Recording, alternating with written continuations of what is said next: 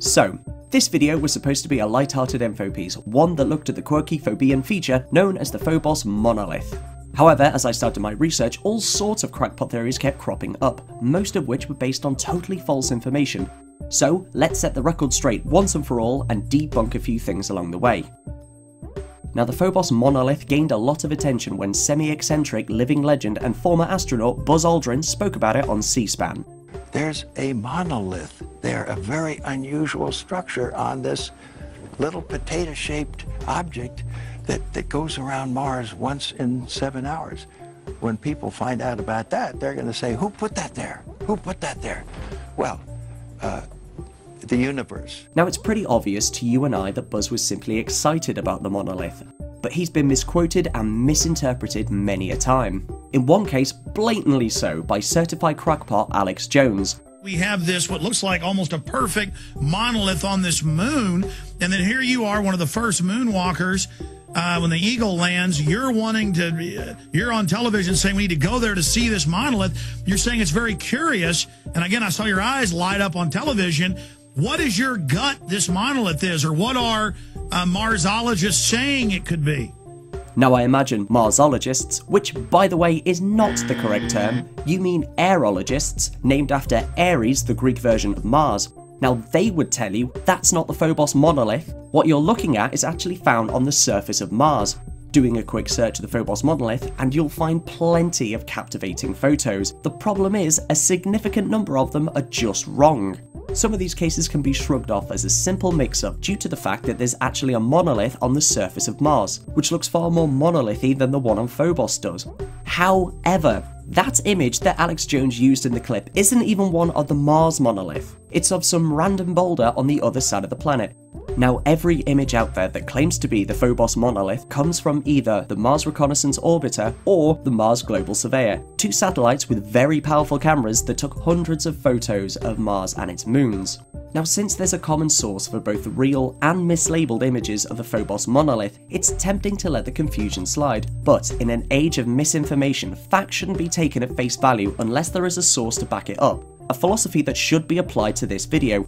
That's why I've gone and collated all the sources for you. Every photo taken by these two satellites is available online, the links to which can be found in the description below. The list of sources contain links to every image of the actual Phobos Monolith, as well as those that claim to be it. If you want to investigate these images for yourself, and I strongly urge that you do, I'd recommend pausing the video now while every image is on the screen. However, if you'd like to learn more about the monolith and where it may have come from, then please keep on watching.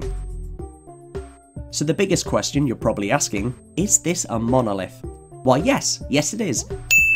Geologically speaking, a monolith is a single stone or rock, and we have plenty of these on Earth, such as the Pedra da Gavea in Rio de Janeiro, Brazil, the Sangala Hill in Pakistan, and Beacon Rock in Washington State, USA. The Phobos Monolith is a boulder-shaped feature about 30 to 50 meters across and, calculating from its shadow, is about 90 meters high, roughly the same height as the Elizabeth Tower that houses Big Ben. So where did it come from? Well, monoliths on Earth are formed from molten rock oozing out of the surface, often the result of tectonic shifts. Now, considering Phobos is too small to A, generate enough internal heat to melt rock, and B, have tectonic plates, it's safe to say that the Phobos Monolith didn't originate this way. However, Phobos is covered in craters, meaning this monolith could well be the debris from one of the many impacts that have occurred in the moon's history. In a similar vein, there's also a small chance that the monolith came from an impact on Mars that ejected rocks high enough to escape the red planet's gravity and smack into Phobos. Again, this is plausible. Chunks of Mars have ended up here on Earth, and we're a bit further away from Mars than Phobos is. Alternatively, the Phobos Monolith may not be the result of an impact, and it could be a shard of the moon's more solid inner rock that's simply jutting out of the surface. But I know what you want me to say. You want to hear that this artificial looking structure is clearly the work of some extraterrestrial being and is obviously the cornerstone of an intricate communication network that is connecting every single part of our solar system and beyond. Well, given the few plausible, and more importantly, sane explanations for the origins of this monolith-looking Phobian feature, there's no need to entertain the notion that this monolith is even remotely alien. Unless you're Alex Jones. I do know Buzz Aldrin. Yeah. Buzz Aldrin said, I want to come on your show. And I'm not going to get into all the heat. I know he lives here in LA, and one time I ran into him, but let's leave it at that. And he said, I want to come on your show. And I said, all right, well, come on. And it's the only interview he said it. And he goes, I'm going to tell you, Alex, and your audience alone. He said, there is an obelisk, just like 2001. It's on the moon of Mars, the sole moon, and it's sending a transmission, and it's all real, and it's all Egypt, and there's aliens and everything else. And it's the only time he ever said it. What? Who said that?